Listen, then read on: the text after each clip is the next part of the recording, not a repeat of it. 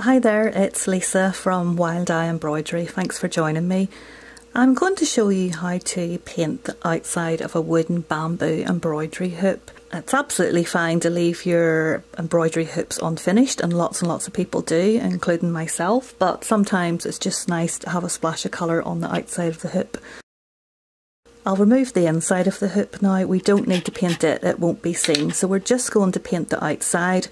Now the easiest way I find is just to use very inexpensive acrylic paints. You don't need to go out and buy a whole fancy art kit. These are basically paints that my kids would use all the time, and they do the trick. What I normally do is do 2 coats of acrylic paint, and then I use a product called Mod Podge to finish that off. This particular one I've got today is designed for outdoor use, but you don't have to use an outdoor one. Absolutely fine to use an indoor one. It's just what I happen to have plenty of today, and all this is, it's a water-based sealer, and that will mean you'll be able to clean or dust your embroidery hoops with no chance of the paint flaking off, so it's a good idea to finish that. So 2 coats of acrylic paint, 1 of Mod Podge. You can also use a PVA based glue or even varnish.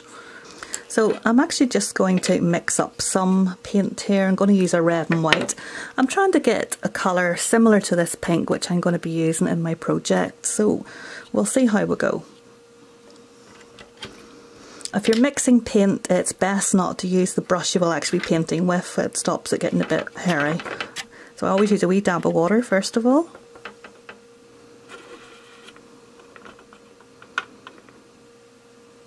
And we'll add some white in.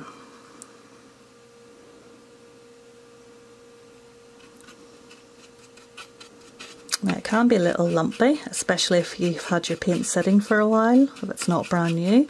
So just keep stirring and mixing to get all the lumps out of it. Okay, I'm just checking with my target colour. Not bad, but I think we need to add some white to make that a bit lighter. Okay, that's a pretty good match there, so we'll leave it at that. And any type of brush is absolutely fine. This is just, again, a cheap artist brush. I like to use one with quite flat, because you have to get into all of these grooves. So I like to start with the awkward bits and do the top bit first. Now the good thing about acrylic paint is that if you get it on any of the hardware on the metal, any of the fittings, it's very easy to come off. Just a damp cloth will get rid of any mistakes.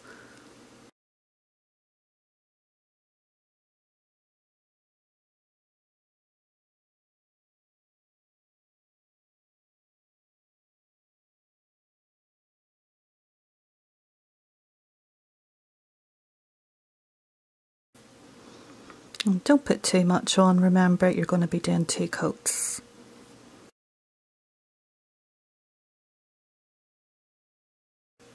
If you're using a wooden hoop with acrylic paint, you don't need to use a primer or anything, so you can just put the paint straight on.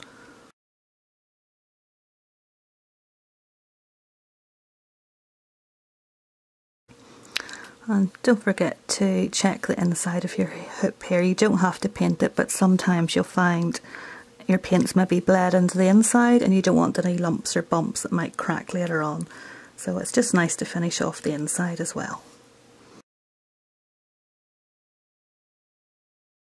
So I'm just checking that there's no little lumps or bumps and that my paint hasn't bled.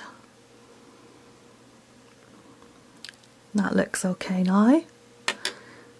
So what I will do, I will hang that up by the hardware. I usually just use a little bit of embroidery thread and hang this up. And I'll give that about half an hour, and then it's time to do the second coat. Okay, so that is our first coat dry now, so I will move on to our second.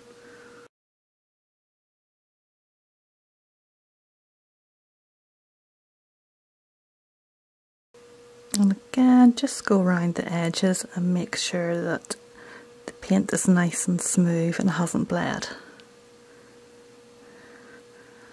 And then just check the outer part of the hoop where you're going to see the most.